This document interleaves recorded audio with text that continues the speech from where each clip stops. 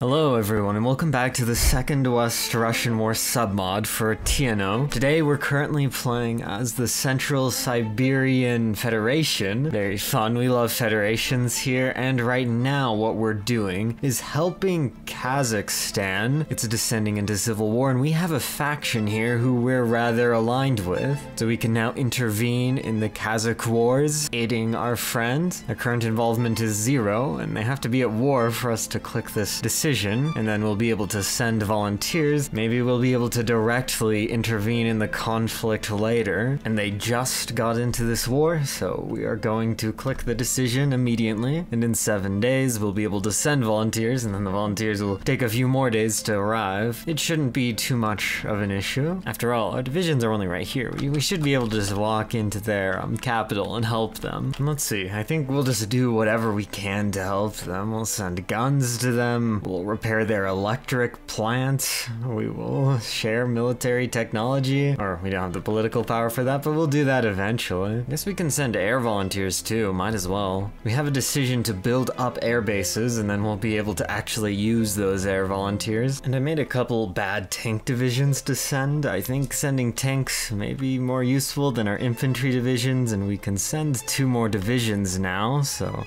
we might as well send these. The other unified warlord state has also sent volunteers to their chosen winner. These guys are pretty powerful, and if they start capitulating everybody in the periphery, we will probably have no chance. But I don't know, maybe our tanks won't be as bad as I think they are. So this has been a confusing conflict. We've encircled them a lot and defeated a lot of their divisions, but now that it's only our friend versus the really strong faction, they are making a comeback. Okay, we got another encirclement of 3 divisions. I just don't think it's gonna be enough even if we keep doing this. I have no clue where all of their divisions went, but they just seem to be getting weaker, not stronger. Maybe once they finally walk into these tiles and fix the borders, they'll become more competent. And with both of these Russian factions being communist, I think they maybe could peacefully unify. Okay, we're overrunning a lot of divisions now, so maybe things will turn around. Yeah, I think they've finally become exhausted, at least to some point, where our tanks are invincible and immediately win every battle. And hey, they won, our friends. They would have completely died without us, but we'll celebrate their victory. Don't know if they're ever gonna like help us in the future or anything, or if that was all just kind of a waste of time, but we got a lot of army experience at least, and made some friends. Friendship, very powerful, and magic, and kills powerful villains all the time. Okay, and some interesting stuff is happening now. We have the Tale of 2 Megacorps. There's a lot of Megacorps in Hoi4 mods, I've realized. I don't know why, it's kind of weird. Maybe we'll just increase FN influence, that's fun. Yeah, let's build ports in Australia, very fun stuff. Wow, we have such extreme amounts of debt that they improved our credit rating. That's so nice of them. Now we're making too much anti-air, like way too much anti-air. 10 factories on anti-air and we only have 21 factories. I don't know what's going on here, guys. I don't know, maybe we can put an anti-air support company in our divisions and maybe I won't feel that bad anymore about making so much anti-air. The Central Siberian Federation draws closer to America. Will they spend dollars in Novosibirsk? But now we can do the focus, the Twin Eagles across the Pacific. America enticingly beckons to us. An unusual condition. We have received a response from America and they have agreed to build factories for us, but on one condition: we send our own troops to American military posts. The Americans argue that their troops need a break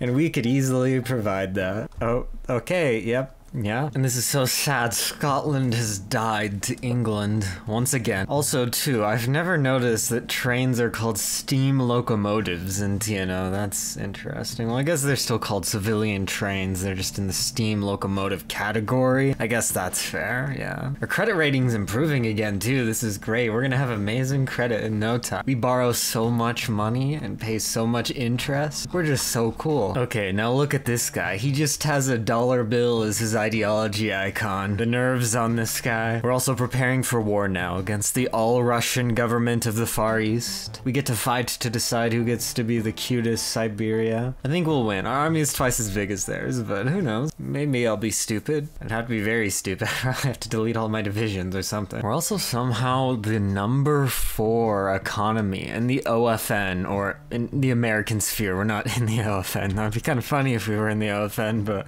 no, yeah, just in the US sphere. With just this. Think of how rich we'll be when we have everything. Okay, here's the moment of truth. Yeah, okay, it's gonna be kind of easy, I think. It's a good sign. We'll just pin their divisions, and then we'll go around real fast here and take Irkutsk and end this. And hey, first encirclement, pretty nice. Now we just have to do the long march all the way over here to get their victory points out in the middle of nowhere. And while we're busy over here fighting like men, these two are just making out. Non-aggression pacts, military access with each other. Yeah, they're going to peacefully unify and probably be quite a considerable threat when they're together. Maybe if Kazakhstan will help us though, it will balance things out, make up for all these losses that we have to suffer fighting this. Okay, I spoke a little too soon. Things aren't going well here anymore. I got a little spicy. We're about to end our war though, which is good. They're about 80% of the way to capitulating. Once we get to these cities and these cities, they should fall. And there, that wasn't painful at all, and with all of this spare time we have, we will build up and prepare to fight probably Zhukov, I would guess, but I don't know, and maybe the other guy will win. I'll just do Siberian reunification. We're now the Siberian Federation, and I think we have a new focus tree too, and this focus tree includes an election with our good friend who last time was causing some issues for our current leader. He wants to maybe make a few changes in how this federation works. We'll have to see how the election goes though, and I will move my armies over here. Okay, and let's do this. We're going to start the campaign. It's going to be exciting. Alexander has the lead, but I think that we can pull ahead. We will meet with democratic activists. We have infinite political power, so I'm not even going to look at the decisions. I'm just going to do them whenever I can. And here it is, finally a change. Still the Siberian Federation. We have a new leader. We have a 4-leaf clover. This is all rather nice. We only have 1 or 2 more conflicts to go, and I think we should be able to win this. I already have a very good plan. We have a ton of tanks in one tile. It almost feels like before No Step Back when you would have 10 tanks in one tile all the time. For some reason we just have a lot of supply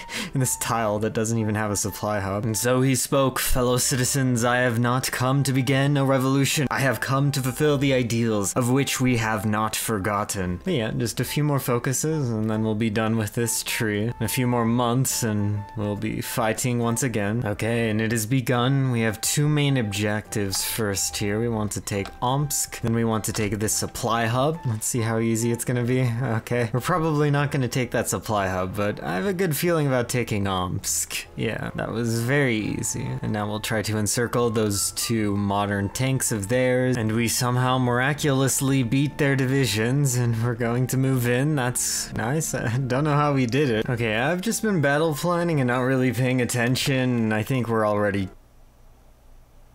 Yeah, and there we go. We didn't even have to take that many victory points, it didn't seem like. We'll now reunify the motherland. The Federation unites Russia. Old war, old bones. A column of infantry marched out of Arkhangelsk, bearing the flag of surrender. The last soldiers of the West Russian Revolutionary Front strode toward the Federation's position with impeccable precision. More than half were wounded, missing eyes, arms, and slings, and rickety crutches did nothing to impede their proud march. And at its head, bearing the flag, could it be Marshal Zhukov? Marshal Zhukov, we accept your surrender. That is not the end, though. We need to click this button and integrate everything, spend some of our infinite political power that we've been hoarding. I guess we could intervene in the Iranian Civil War. I don't know if we really care to do that. What we really want to do, though, is take back Moscow. And here we go, a post-unification tree, a federation of hope. Let's go ahead and do that as we're integrating everything. Okay, this is actually a super long focus tree past this point, past 1972, so I think we're going to have to end this here. If you guys want a part 3 where we finish this, let me know, and if we do that part 3, I'll see you all then.